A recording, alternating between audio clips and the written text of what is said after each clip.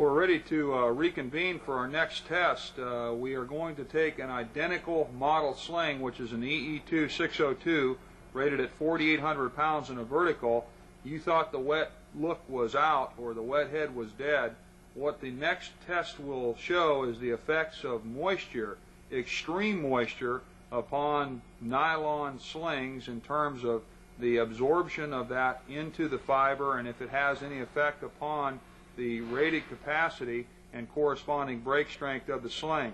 What we've done is at 115 we submerged a nylon sling into just a tub of water, and as you can see, it's extremely wet and dripping, and it's fairly well absorbed. And now what we're going to do is to see the effect that the water absorption has on the sling itself. If you can go ahead and hook that into the one end, so we'll go ahead and hook this onto the other.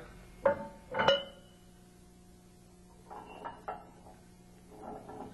we need a little more round.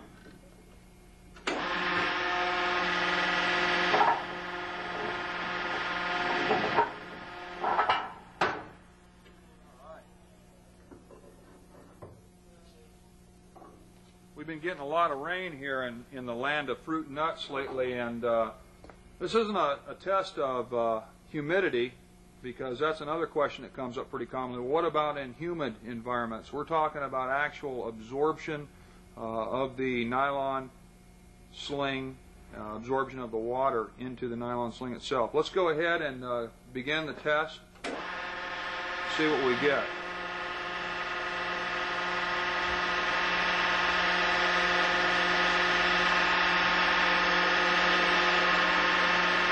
See the water coming off of it. I don't know if you can see if I can close up on that.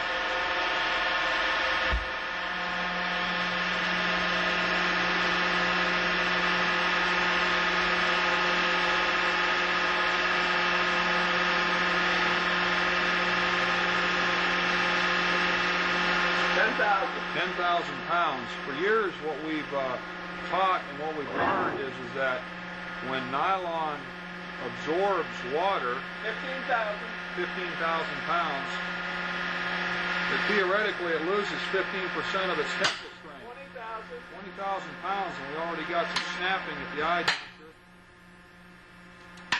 25,000. 27,000.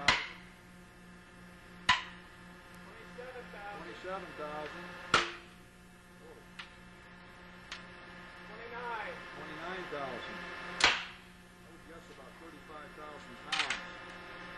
30,000. 31,000. 31,000.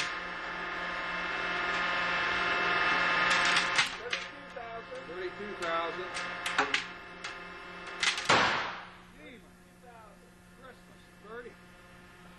33,000 pounds.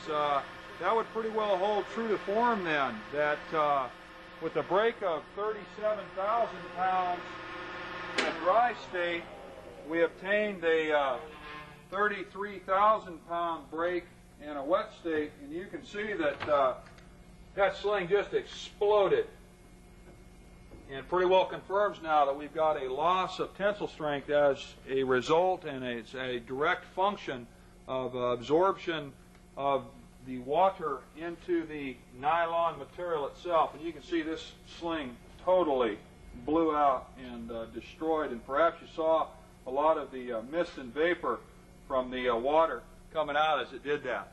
We'll go ahead and set up for our next test.